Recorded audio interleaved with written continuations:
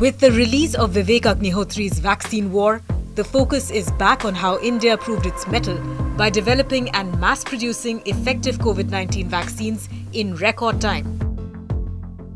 The film focuses on the development of the indigenous Covaxin developed by Bharat Biotech in collaboration with the Indian Council of Medical Research and the National Institute of Virology. The rapid development of effective vaccines was no mean feat. It was an incredible achievement for India to immunize nearly all its citizens with made-in-India vaccines at a record time when much of the developing world was scrambling for doses. समाज के प्रबुद्ध लोगों से, युवाओं से अनुरोध करता हूं. An often understated aspect of India's COVID-19 journey is that of the Modi government pushing for indigenous development of vaccines from the very beginning. Reportedly, Prime Minister Modi was very clear that India could not afford to rely on vaccines developed abroad, as these were not necessarily going to be helpful for the Indian market. The apprehension was that the potential vaccines were not going to be trialled in India. They were likely to be costly, and there would be no control over their supply, with multiple governments competing to corner their share of the vaccines. Also, India was able to foresee a massive supply crunch as countries that develop the vaccines make it a priority to use them first before supplying doses to other nations.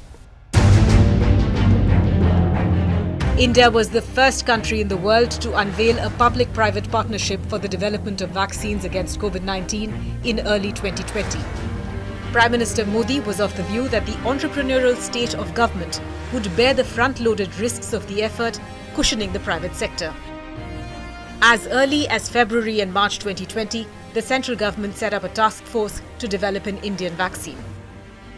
On the 5th of May 2020, Prime Minister Modi gave clear directives that there had to be a huge government intervention to aid the private sector in the development of COVID-19 vaccines.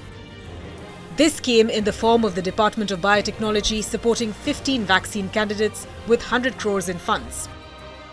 The ICMR in July 2020 directed the fast-tracking of human clinical trial approvals for the vaccine candidate Covaxin, being developed in collaboration with Bharat Biotech. This was done keeping international standards and similar global practices in mind. This ensured that unnecessary red tape was eliminated from the process. The government was determined to project India's entrepreneurial spirit during the crisis.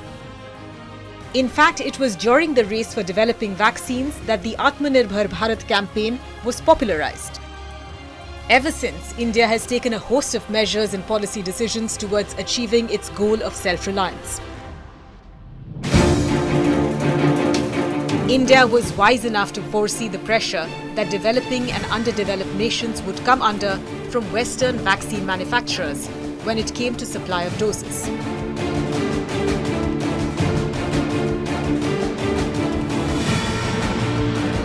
India provided COVID-19 vaccine shots free of charge at government clinics. In cases where Indians received doses of the COVID-19 vaccine from private clinics, they ended up paying much less than the average American. At the time that India rolled out its vaccination campaign, Covishield was priced at 200 rupees and Covaxin at 295 rupees. Bharat Biotech, the manufacturer of Covaxin, provided about 16.5 lakh doses free of charge to the government.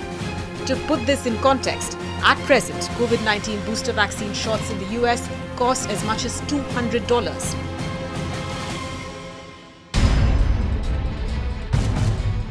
India not only foresaw the predictable moves of Western pharma companies, but also saw an opportunity to help out nations that needed COVID-19 vaccines the most.